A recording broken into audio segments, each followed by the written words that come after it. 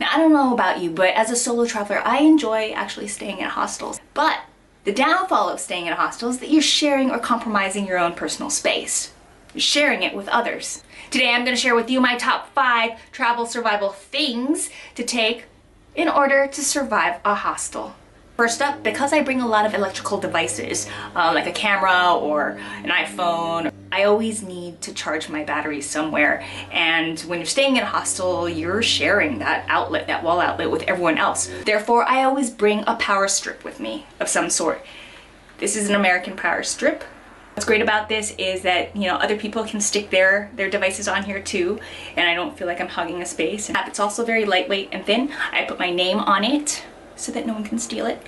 This is a Korean multi-plug charger. It has like 3 outlets that I can stick on here, as well as kind of like a on and off switch. I got this in Thailand, or was it Korea? One of them. It allows me to put any type of plug in here, so it's kind of like an adapter plug. I can stick anything from like a US plug to a UK plug, as well as like an Asian plug, so like that.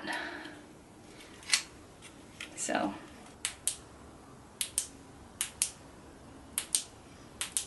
I like how my auto exposure kind of shifts right there. But this is a flashlight. Very small, compact. Flashlights are a handy item to carry with you anywhere you go, anytime, whether you're staying in a hostel or not. They just come in handy.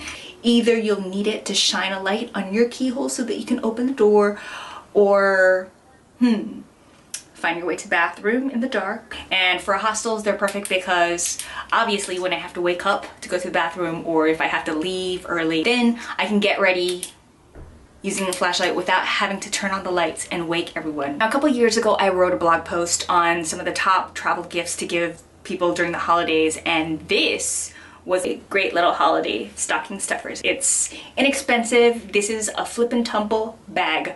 I'll leave links down below to some of these products, and this is like the size of a balled up sock. What's great is that it expands into a bag. You'll see the magic pack right now. It's great for a hostel as a toiletry bag.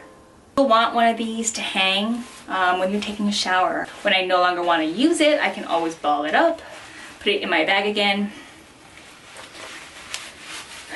as such. And it is good to go anywhere else that I go to. Sometimes bathrooms don't have hooks to hang these things on.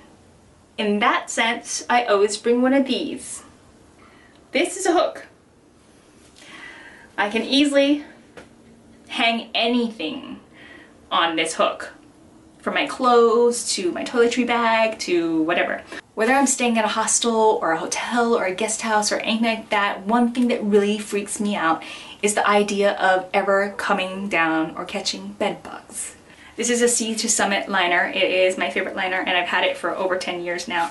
And I will use this not only at hostels, but I'll also use them at like nice 5-star luxury hotels sometimes. It's easy to roll up, this small and compact. Supposedly bed bugs have a harder time getting through silk because these are like really tightly woven. This is kind of like the body condom for travel safety and, yeah, keeping bed bugs out. Hope you enjoyed this video. Product links of the things that I shared with you are down below, so you can check them out. If you enjoyed this video, give me a thumbs up or like, subscribe to my channel. I'm having a hard time speaking. Survive to my channel, that too. And if you have any tips or recommendations as to what's worked for you in surviving a hostel, then please leave them down below so that other people can benefit from your travel wisdom. Travel wisdom. Okay, until then, travel safe, smart, and fun.